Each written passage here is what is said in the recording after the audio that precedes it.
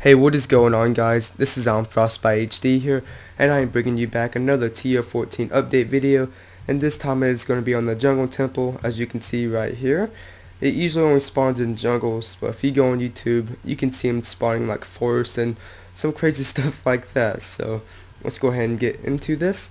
So it's gonna break ourselves in, as it is kind of buried by a little. So that's enough.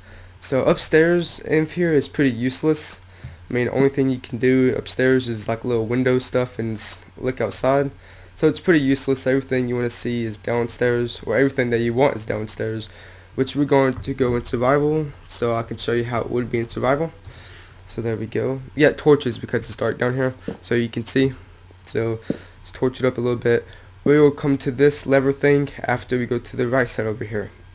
So let's say you're just coming in here, don't know anything, you're just walking, and you're just gonna get shot by a bow, by those tripwire hooks right here, string, ouch. So that's gonna be coming to TU14 too, these little tripwires, and if you want to get these arrows from the dispenser, you can. That's what I pretty much see them as, is for your arrows, for your bow, and Minecraft, so survival thingy.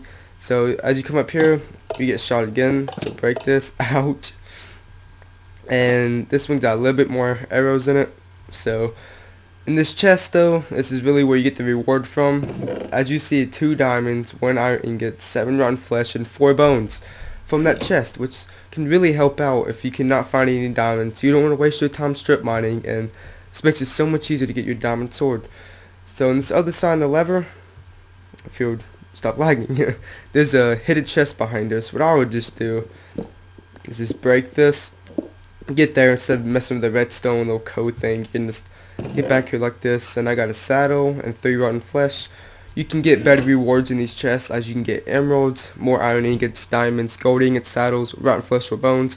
As of what I know, that's all you can get. So you can collect these blocks too if you want to build anything. With 3 of them, collect the mossy stone, get anything from here, and it's really overall it's just a neat little feature in this game, which I think it's going to be coming out in TU14, as 4J Studios has said in their tweet that, oh, I'm not in game mode, change there, that they are based TU14 update for Minecraft Xbox 360 off of 1.3.1 for Minecraft on PC.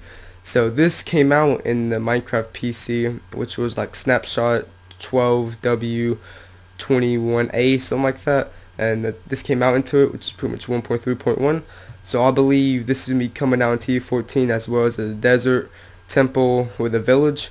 So I'm going to make videos on them too later on, have them posted in about a day or two. So I think that's going to be it for this video. If you want more TU14 stuff, just keep in touch with my channel, and I'm going to upload them soon.